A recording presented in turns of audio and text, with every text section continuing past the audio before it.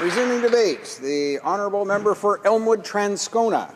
Well, thank you very much, Mr. Speaker. It's a pleasure to rise today and speak to Bill C-4 as a member who was elected to this House right off a job site and a proud member of the International Brotherhood of Electrical Workers.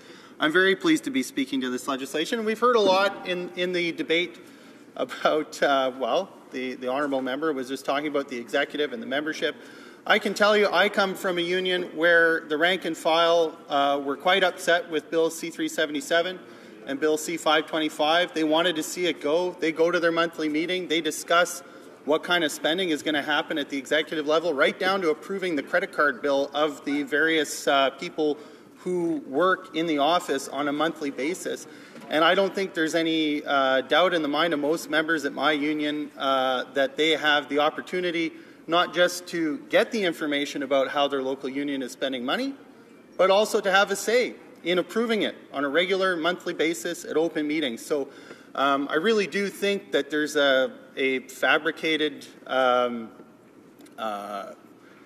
argument for transparency for those who need the transparency because it's their money, their dues money being spent. They have access to that information and have had access to that information. And in that sense, this bill really was a solution out looking for a problem, Mr. Speaker. And I can tell you also that the executive in my union knows well that the powers that they have when it comes to working with industry and going out and finding those jobs for members and making sure that members get a fair pay for the work that they do and that they get good benefits for the work they do don't come from any particular piece of legislation. Obviously, just like any other good institution, you need enabling legislation, and you certainly need to not have persecutive legislation, as I would say Bill C-377 and 525 were. But the power of the executive in my union comes from the membership. It comes from the good work that we go out and do every day. It comes from the quality product that we produce on site. It comes from the extra training that our union provides to our members so that we're out there being the best in the industry, Mr. Speaker. And that's why our contractors, when we've had issues, the electrical contractors in Manitoba have worked quite collaboratively with my local because they know that our union is providing value added to the projects that they do and frankly that we're making them more money. And that's what we hear in the dialogue with our contractors. So I'm in a tight spot, Mr. Speaker, because of course I don't want to be unparliamentary. I don't want to attribute ulterior motives to any particular party. But the level of ignorance that you would have to attribute to people making some of the arguments that I've heard in the chamber today, ignorance about the way unions work, about the relationship in the building trades between the unions and contractors, verges on unparliamentary.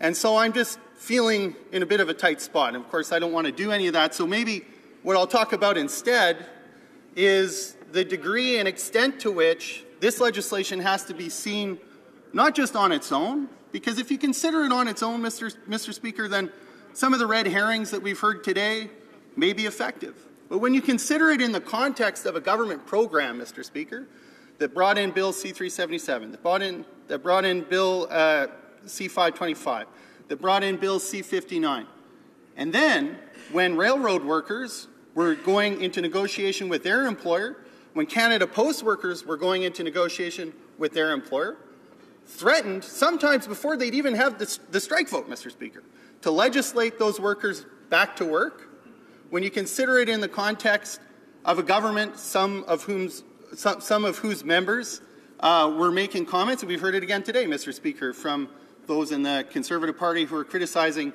the RAND formula, who are criticizing mandatory union dues. When you consider it in the context, Mr. Speaker, of a government that limited access to EI so that workers had to be more afraid of challenging their employer because in the case of a layoff they wouldn't be able to pay their mortgage and feed their families.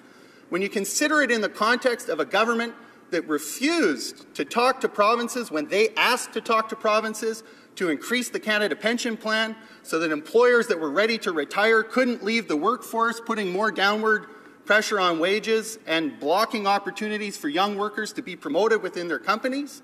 When you consider it in that context, Mr. Speaker, not just the individual bills, I think it is impossible to say that those bills were not designed and meant as an anti-union program. and it had very little to do with anything that was coming from the rank and file of labour unions, and everything to do with a government that was working hand in hand with employers to put downward pressure on the working conditions and the wages of Canadian workers. And that's part of why these bills were so shameful, Mr. Speaker. It's not just for the content of the bills. We've heard a lot about what was wrong with the content of the bills, Mr. Speaker, but it's because they were part of a deliberate and sustained program to make life harder for Canadian workers, so that corporations that were already over that time frame, Mr. Speaker, making record profits could add a little more to their margin. In a time when corporations were seeing their tax rate go from 28 percentage points to 15%, Mr. Speaker, they could squeeze a little bit more out of their workers. So when the economy is working well, I would say, Mr. Speaker, it's when we have labour peace. We have labour peace not when employees are being held under the thumb of their employers, but when they're free to negotiate collectively with their employer and work for fair wages and fair benefits.